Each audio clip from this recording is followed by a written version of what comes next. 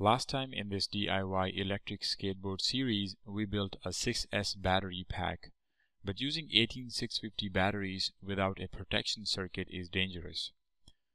This is a 6S battery management system, or BMS. So in this fourth video of the series, let's connect the BMS to our battery pack. So these are 6 cells connected in series. So they have been placed inside in an opposing orientation. So positive, negative, positive, negative. This little guy here is the battery management system. What this basically does is it prevents the battery from overcharging or over discharging. Your BMS depends on how many batteries your battery pack has. For example, this is a 6S BMS and it cannot be used for any other number of batteries than 6. More batteries can, however, be added in parallel. For example, a 6S 2P or a 6S 3P should work with this BMS without a problem. These circuits are really cheap, about $2 each, but make sure you get it from a reliable source. Make sure the maximum or cutoff current is equal or greater than what your motor will be pulling. I went for the 15 ampere continuous discharge BMS, and I think it is plenty for the skateboard motors. Now if you take a closer look at the battery management system, you can see a couple of pads here, starting from these two here, which is P positive and P negative. I just put negative here because I think there was no space to put the P. But anyway, the P positive and the P negative can stand for the power leads. And these two go to your motor or your ESC or whatever you are powering with the batteries. And then, so we're not going to touch these today. But these leads here are, let's start with the B negative. That goes to the negative terminal of your first battery. And then this B positive goes to the positive terminal of your last battery. And then these B1, B2, B3, B4, and B5 in an alternating fashion go to each connected terminal. We're going to see what that means in a while.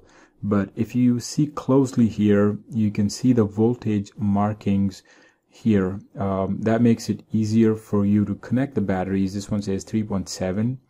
This one should say 7.4 somewhere. It's right here. Says 7.4, and then this one is 11.1, 14.8, 18.5, and then this is the B positive, which would be the whole 24 or 25 volts. Now it can be a little confusing because our battery 1 has a positive terminal and our battery 6 has a negative terminal, which is kind of, you know, the battery leads. But here B minus, which is supposed to be B minus of the first battery, is actually the B minus of the last battery. Nothing to be afraid of. We're just going to orient it this way, and then this way we're going to connect B minus to cell number 6. So this is going to be our cell number 1 as far as the battery management system is concerned. But what you need to remember is you need to connect the B minus to the negative terminal of your first battery. So let me just fire up my soldering iron and let's get soldering.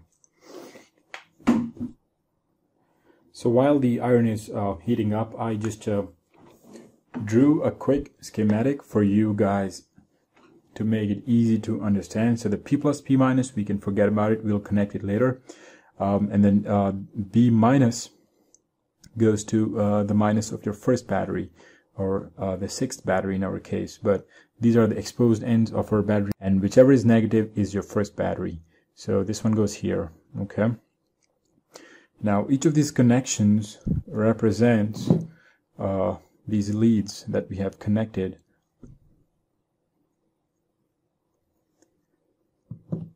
And this is the way we have done it in opposing fashion. So positive to negative, positive to negative.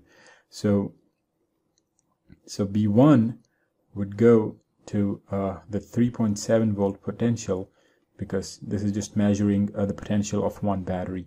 So B1 would go here, and then our B2 would go to the next connection. So B2 would go, let me draw this, to the next connection. Then B3 would go to this one, B4 would go to this one, and then B5 would come here to this one. Then the last positive would be connected to our B plus right here. I don't know if this makes it any easier, but to me this is the easiest way you can see it. If you're wondering what the potential markings are on here and how they add up, let's see. If you measure between these terminals, the B1 and ground, you're going to get 3.7 volts because it's just measuring one battery. And if you connect your voltmeter lead to here and ground, or the first battery, you're going to get 7.4 volts because it's measuring the potential of two batteries. And if you connect B3, and B3 is marked here 11.1, we're going to get the potential of 3 batteries because it's going to measure all through this. And then similarly, if you get B4, which is marked 17.4, it's going to measure the voltage between this point and this point, which is the voltage of 4 batteries, and so on and so forth. But anyway, this is how the connections are supposed to be. Okay, now that we know what we are doing, I will start soldering the connections. Make sure you put a little solder on the pads and make sure your solder connections are strong. Also ensure you use a thick wire, something like 14 or 16 AWG for the B plus and B minus terminals, and use a thin wire like AWG 20 for the other connections. Once I was done soldering, I added a few extra heat shrinks to cover the exposed ends of the wire as an extra precaution, because 18650s are dangerous and risk must be minimized wherever possible.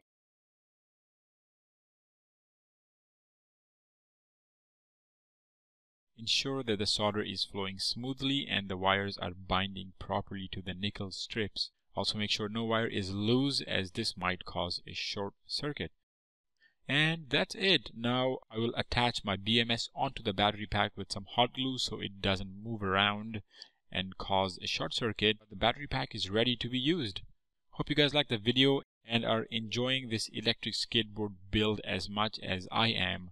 I'll see you next time. Keep fungineering and stay safe.